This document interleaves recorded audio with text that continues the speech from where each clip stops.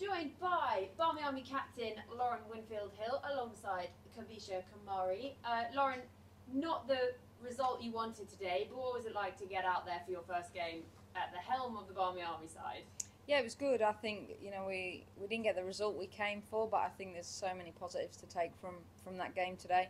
I think we were just slightly short with the bat, but we showed lots of really good qualities in the second innings with taking 6 wickets. I thought we fielded really well. Yeah, and loads of positives to sort of take forward. And Kavisha, impressive performance from you today. They can't see it on the film, but awarded a box of lovely biscuits that we're all eyeing up by your coach and side. What was it like for you returning to FairBreak today? It's wonderful, always being part of FairBreak and getting this opportunity. It's always nice to be back. And Lauren, what's it like for you to join up with the FairBreak family? Yeah, it's been awesome. We've gelled really nicely as a group. We've only had a couple of training sessions, but I think with the way we came out and came together today, it's sort of like you've spent a couple of weeks together and it's only been a couple of days. So it's great. It's great to learn about new people, new players, share experiences. I think that's what this opportunity is all about. And it's great to unearth some talent from various countries. And we saw some monster hitting from you today. How good did it feel to launch some of those sixes? Yeah, it was a tricky wicket actually. It was sort of just being really decisive on when they missed their length and went too full, was to sort of just give it full mashings, and thankfully a few came out the screws. But yeah, I'd have liked to have made a bigger contribution, but I was pleased with sort of getting the team off to a good start. There was a moment we were worried for the clock on the pavilion, whether it was just going to be shattered. But Kavisha, obviously you know Mahika pretty well. How impressive was she today also for the spirit? She played really well. The way she was bowling, she was utilizing the pitch a lot. And if you notice, it was a funky wicket today. Like there were a bit of odd bounces and some were just staying and coming. It was like a spongy wicket and she took the full advantage of it.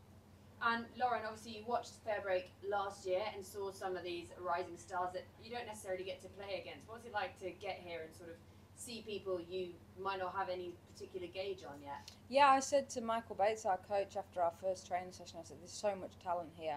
We're so excited about this Barmy Army group. I think, like I said, we've got some great depth with our bowling and with our batting, and it's always nice to see, new faces, people that you haven't seen before. Like Kavi played beautifully today, under high pressure as well, obviously with a couple of wickets down. But yeah, from the moment I arrived, I said to Batesy that there's some massive talent here, and it's always nice to see. Yeah, and I think we have a few questions from the floor. Guys, hi, this is Gomesh from India. First, hard luck on the result today. Hi Lauren, how are you? First, how has been this tournament? And what I wanted to ask specifically is the way you hit through the line, against Mahika. How are you approaching her? Because there were some that was swinging away, there were some that was bouncing a bit extra. So what is the kind of approach that you are trying to, take on to her? Yeah, I was just trying to.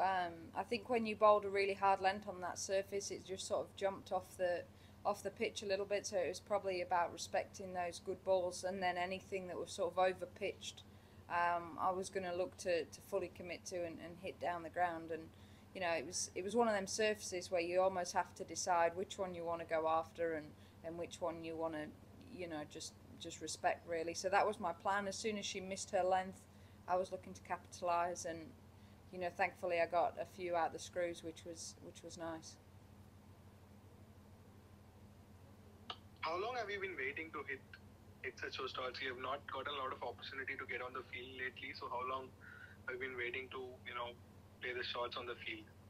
Yeah, I think you prepare all the time and be ready to play, and I think obviously when you get the opportunity, I think that's the beauty of women's cricket now, is there's games all year round in various competitions. So even if you're not getting a go internationally, there's plenty of cricket out there to be played. So I think that's the beauty of it. You never go too long without a game. And like I said, I've always been preparing as if I was going to play. So I sort of constantly feel ready when I get that opportunity. Just one last from me. last month you were commentating in the WPL, and now you're playing. So how has been that mix of experience between commentating and playing?